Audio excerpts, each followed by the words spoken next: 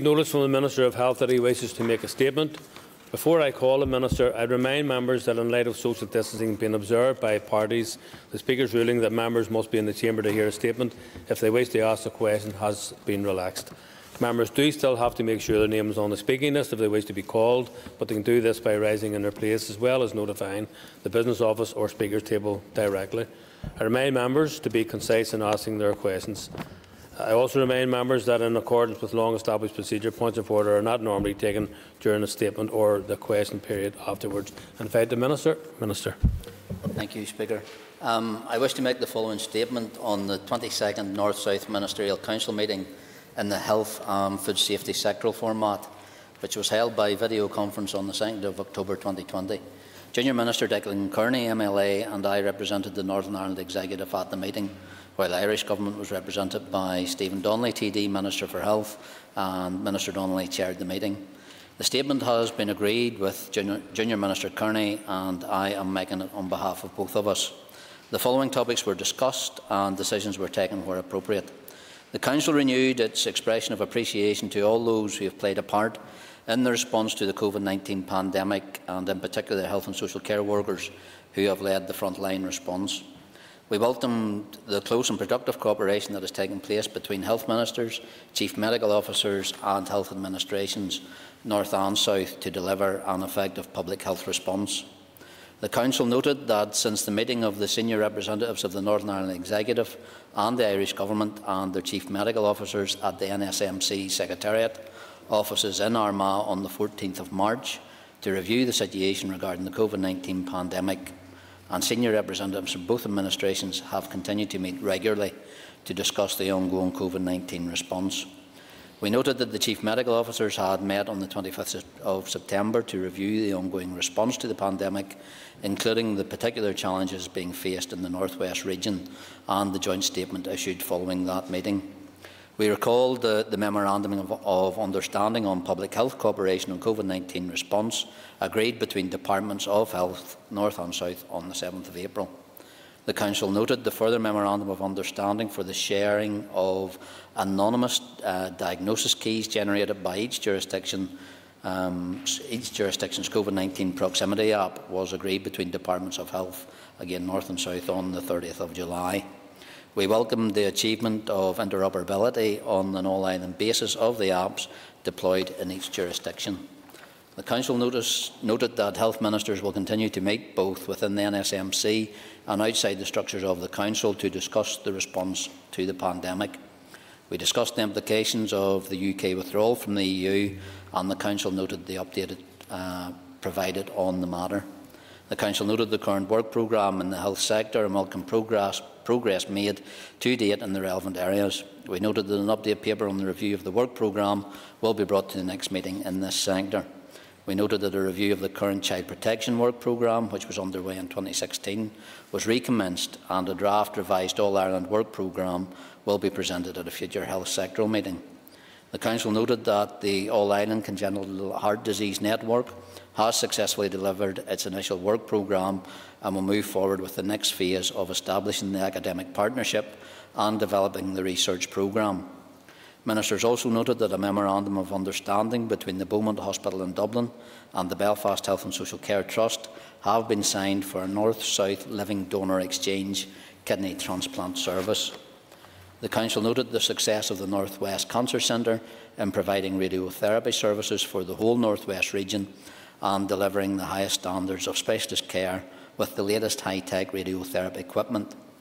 The Council noted that patients with ST segment elevation myocardial infraction from County Donegal continue to be transferred to Eltnagelvin for primary percutaneous coronary intervention treatment. Ministers noted that both jurisdictions intend to maximise opportunities of the new cross-border structural funds programme, Peace Plus, which is currently in development. The Council noted that updated Memorandum of Understanding in place between the ambulance services to provide for cross-border assistance in the management and the resourcing of emergency and urgent calls and declared major incidents.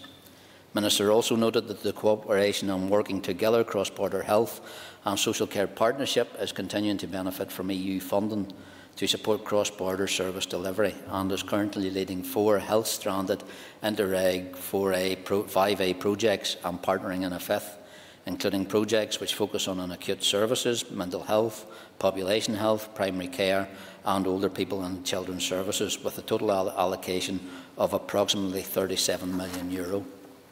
The Council noted that the potential for collaboration between Ireland and Northern Ireland on the implementation of appropriate aspects of their drug and alcohol strategies will be explored. They also noted that the North-South Alcohol Policy Advisory Group, which was established to contribute to reducing alcohol-related harm on the island of Ireland, has continued to meet since 2016. Ministers also noted the update on smoking initiatives in both jurisdictions, including Tobacco-Free Ireland, electronic cigarettes and banning smoking in cars. The Council noted that in February 2020, the Department of Health published a mid-term review of its tobacco control strategy, and that the development of the strategy was assisted by the Institute of Public Health in Ireland, who provided a comprehensive evidence review and facilitated stakeholder engagement exercise. Ministers noted that the various research initiatives under the Physical Activity Plan have been progressed on an all-island basis, including the Irish Physical Activity Collaboration and the Children's Sport Participation in Physical Activity study led by Sport Ireland and Sport Northern Ireland.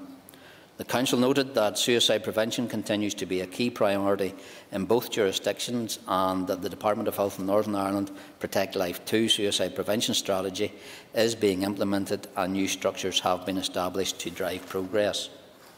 Ministers noted that a Memorandum of Understanding has been developed between the Health Service Executive Ireland and Psychological Response to COVID-19 Programme and the Department of Health in Northern Ireland, Mental Health and the Resilience Strategic Working Group to engage in cooperation and collaboration in psychological response to the COVID-19 pandemic. The Council noted that the cross-border steering group of officials co-chaired by the Department of Health in Northern Ireland and the Department of Children and Youth Affairs in the Republic of Ireland continue to meet to promote a coordinated approach on children protection issues. The Council noted the updated provision, including the updating of the protocol between Northern Ireland and the Republic of Ireland for handling interjurisdictional child cases, and that an updated protocol will be considered at a future stage of the North-South Ministerial Council. The CEO of Safe Food provided an overview of the work of Safe Food and made reference to high-level achievements and campaigns, including successful campaigns related to hand washing, childhood obesity, cooking chicken and cooking burgers. The Council noted that Safe Food has developed and distributed various resources in educational settings. Ministers noted that Safe Food has engaged with customers on social media and carried out research in relation to food allergens, folate status in women, lifetime cost of childhood overweight and obesity, food portion sizes, treat foods and the impact of climate change on dairy production. The Council noted that Safe Food had developed networks including community food initiatives, knowledge networks and the All-Ireland Obesity Action Forum. The Council noted Safe Food attendance at the Balmoral Show and Ploughing Championships, highlighting the childhood obesity campaign. The Council also noted the progress of the tripartite initiative between Safe Food, the Public Health Agency and the Food Standards Agency in Northern Ireland in rolling out minimum nutritional standards for catering for staff and visitors in health and social care settings. The Council noted Safe Food's annual reports and accounts for the years 2016, 17 and 18, which have been laid before the Northern Ireland Assembly and before both houses of the Oireachtas. Ministers noted that Safe Food has prepared a draft 2022 corporate plan, which includes a 2020 business plan, and that following approval by the sponsor departments and finance ministers, it will be submitted to the North-South Ministerial Council for approval at the earliest opportunity. The Council noted that Safe Food business plans for 17, 18 and 2019 will be presented to the Council for approval at a future meeting. Ministers approved 2 appointments to the Safe Food Advisory Board and 11 appointments to the Safe Food Advisory Committee. Ministers approved the appointment of Mr Ray Dolan as CEO of the Food Safety Promotion Board, better known as Safe Food. Finally, we agreed that the next North-South Ministerial Health and Food Safety meeting will be held in early 2021.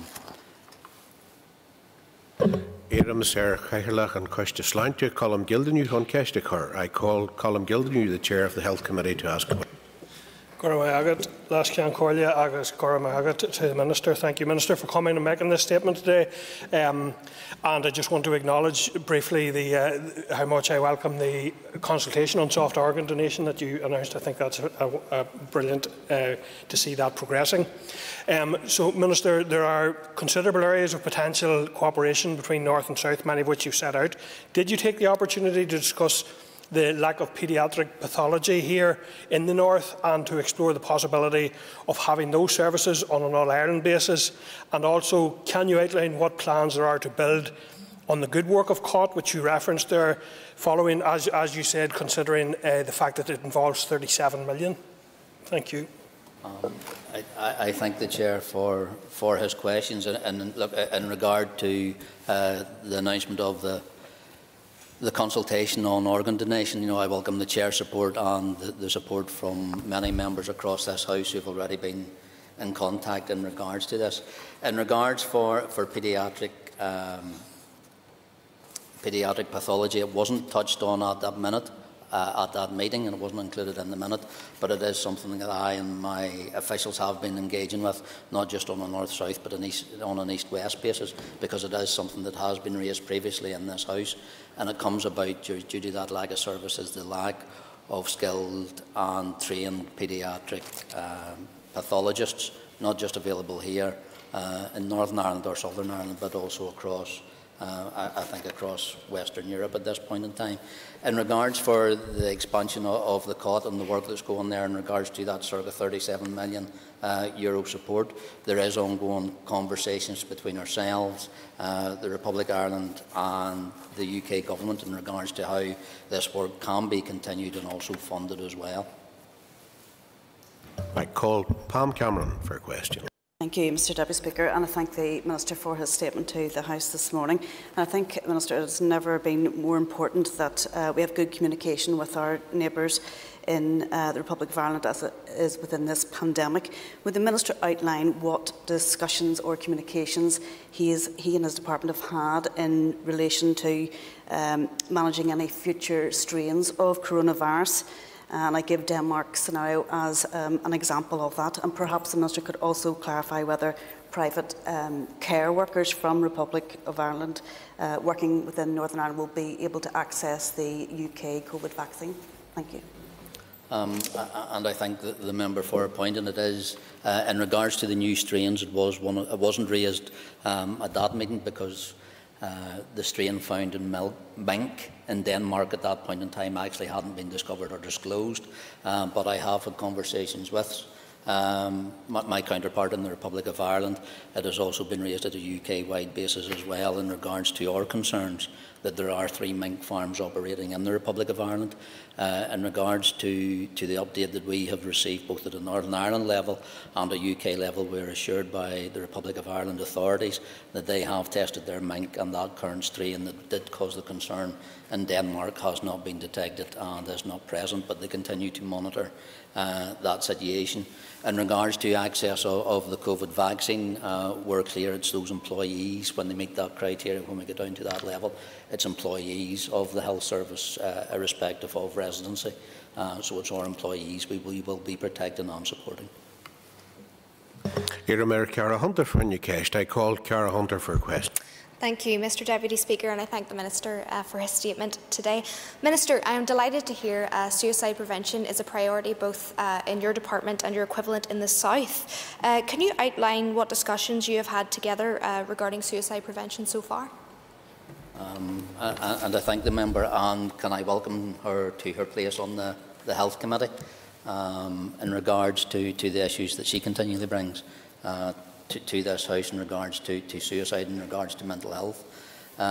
Mental health and suicide prevention are priority areas for the Executive, and going forward through the implementation of the Protect Life 2, the Mental Health Action Plan and the future publication of the new Mental Health Strategy. Protect Life 2, as the member will be aware, focuses on suicide prevention as a societal issue and seeks to ensure collaborative cross-departmental engagement to address risk factors for suicide and self-harm, as well as engagement across wider society. As members are aware, Professor Siobhan O'Neill has recently been appointed as interim mental health champion, and Siobhan, in my opinion, and many of the sector, will be a positive voice in advancing emotional well-being and good mental health. In regards to the conversations that we continue to have with the Republic of Ireland, a wide range of work continues on a cross-border basis to tackle emotional health and well-being, mental health and suicide prevention. And that includes the collaborative work through the Self-Harm Registry, work with sporting bodies, official teleconferences on COVID response to mental health, and the development of a memorandum of understanding on the psychological response and support for families in the cases of suicides in border areas. Hard copies of a Concerned About Suicide leaflet have been distributed throughout local areas across Northern Ireland, with a print rerun of the leaflet delivered each year. This is actually a common resource that will be used in Northern Ireland and Southern Ireland, albeit with some variance in information contained with it depending on the area. The Public Health Agency also continues to support Lighthouse Northern Ireland in coordinating discussions with the Department of Health and the Southern Health sector to gain support for the flourish for an all-island approach. Focus groups and pilot training have now been implemented and evaluated in the Republic of Ireland. I call Paula Bradshaw. Speaker, Minister, in 2015, the young people in England benefited from legislation that banned smoking in cars with under 18s present, and I welcome reference there to smoking cars in your statement. Could you please give the House an update on legislation here and whether it will be aligned in both jurisdictions? Thank you. And again, I thank the member, because if I recall right, back in 2015, I think it was actually a party colleague, John McAllister, actually brought that issue forward to the House. And just to update the member, draft regulations to introduce a ban on smoking in private cars when children are present, and actually to prohibit the sale of e-cigarettes to minors are being progressed and will be subject to Assembly debate. A mid-term review of the tobacco control strategy for Northern Ireland was published and updated on the 11th of February 2020. That review assesses progress made against targets and objectives and makes recommendations for the remaining term of the strategy. This work was supported by an extensive evidence review taken forward by the Institute of Public Health in Ireland, and there has been, unfortunately, a delay in implementing the mid-term review recommendations as a result of COVID-19, but we hope to resume this work soon. Call Jonathan Buckley for a question.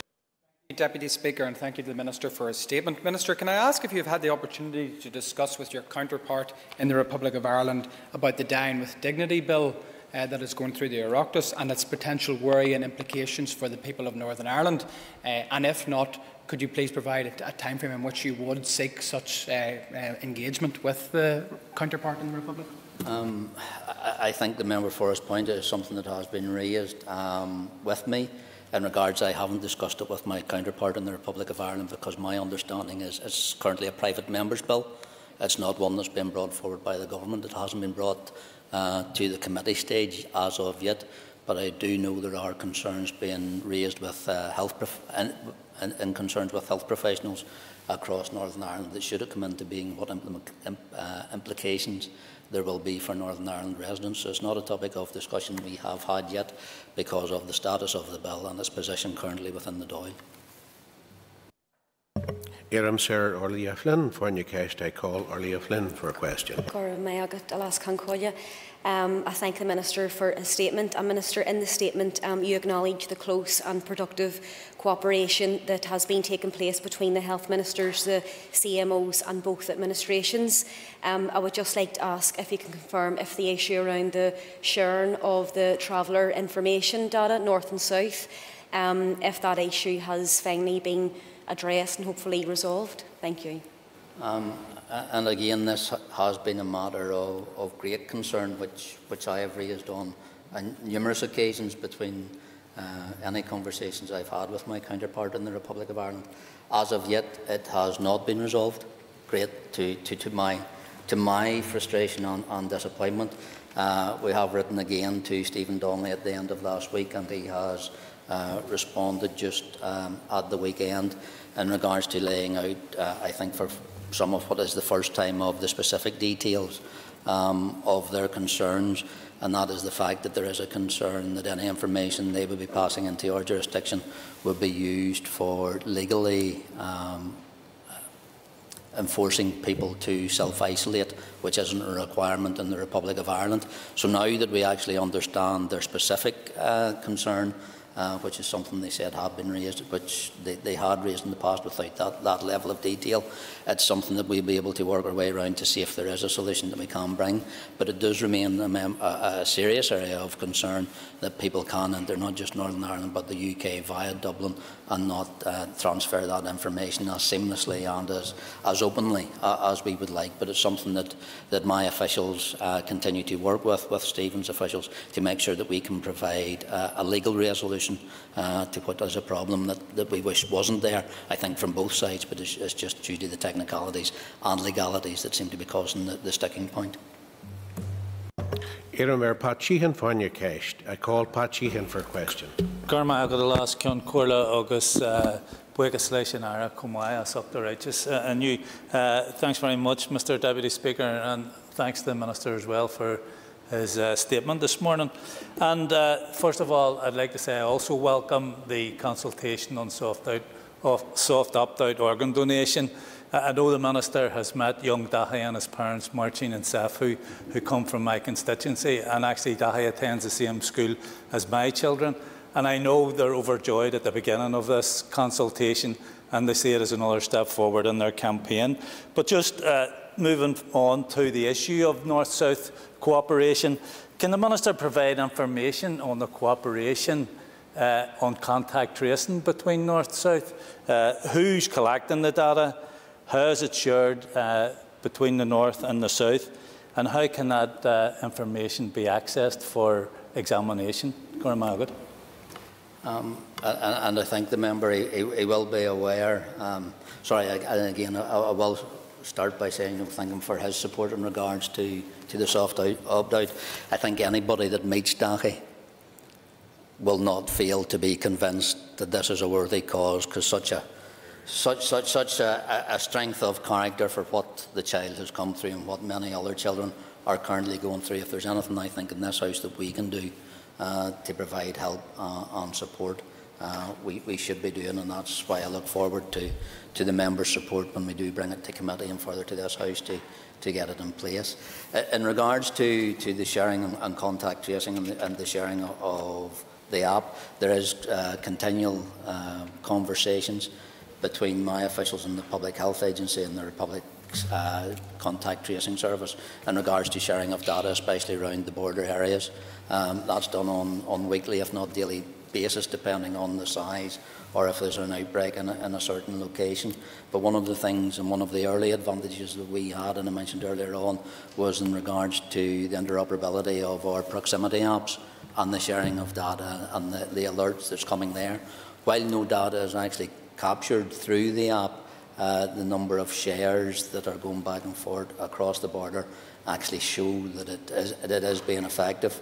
To date, there has been 5,620 alerts received to Northern Ireland app holders from the Republic of Ireland's app service, and 8,355 going the other way. So where our app has alerted 8,355 people in the Republic of Ireland. So that sharing of information on our contact tracing apps is working well, and also through our contact tracing teams is also proven very valuable, especially when we see those large numbers of outbreaks that were previously happening, especially in border areas.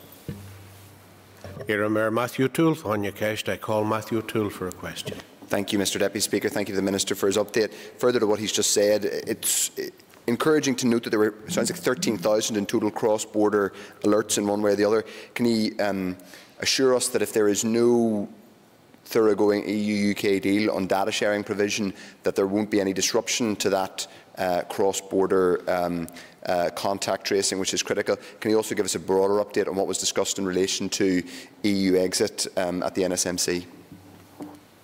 I think the member there is no concern about the sharing of that data in regards to what way it will implement following Brexit at the end of this month. In regards to cooperation, in regards to specifically EU funds and funding projects. What we discussed was that the health and social care services across the island of Ireland, although facing major challenges in meeting rising demand within a constrained fiscal environment, the situation has been made more difficult by the pandemic. But in the context of EU programmes like Interreg 5A, they are extremely valuable, not only in terms of the funding which they provide, but also in facilitating new ways of collaborating and delivering services on a cross-border basis.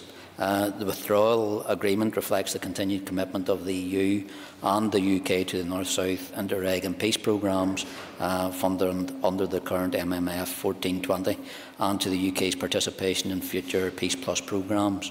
So continued access to current EU competitive funds such as Horizon 2020 is also guaranteed under the terms of the withdrawal agreement, and the arrangements whereby the UK may be able to access the successor programme Horizon Europe are subject to ongoing negotiations within the EU. Iramar John O'Dowd for Cash. I call John O'Dowd for a question.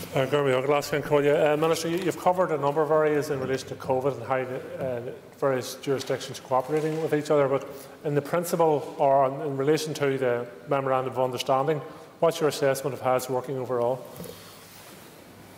In regards to the specific Memorandum of Understanding that we have in regards to COVID, it is working well, but I think, as I said in an earlier answer, it could be working better, especially in regards to the data sharing of those passengers arriving in the Republic of Ireland travelling into Northern Ireland. So at an official level and a ministerial level, there is good cooperation and coordination between CMOs, public health agencies, contact tracing services, but there are still those legalities that we do need to challenge. I don't think they could have been covered in that specific detail in the Memorandum of Understanding, but I think by the way that both jurisdictions work together and how we combat COVID and what is necessary, that memorandum has built a firm foundation, but there's still work that can be progressed in regards to some of the specific challenges that we see developing on a daily, if not a weekly basis, and different challenges that COVID presents.